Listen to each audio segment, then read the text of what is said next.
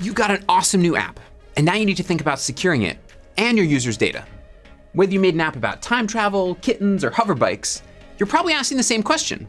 Is my app secure? But like how every application is unique, securing applications is just as unique. In this video, you'll see the example app we created and how Google Cloud helped us secure it. Security isn't a one-size-fits-all solution.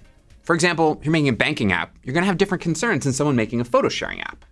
But we can't show you how to secure an app we haven't seen, so instead we created AACTT to that to show you how Google Cloud helps you secure your apps. How do you use this fantastic application?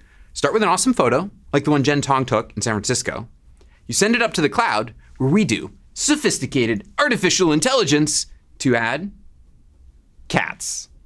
Now we send that photo back to you, improved. And it even works recursively, because everyone knows the internet benefits from more cats. And voila, your photo is better. So how did we make it all happen behind the scenes? It's actually a very short Python program, about 20 lines of code, implemented using the Flask framework. Once we get the photo, we kick it over to ImageMagick that adds a cat to the photo, and we take the result and send it back to our cat lovers. Better than it was before. Next, we had to think about how were we going to run the software? We deploy this inside a container, a lightweight and portable executable image that contains software and all its dependencies. This lets us speed up development and deployment to production.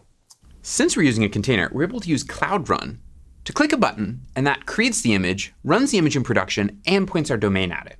So the app can serve cat images to real humans. Now we're up and running, and the question that always gets asked, is add a cat to that secure?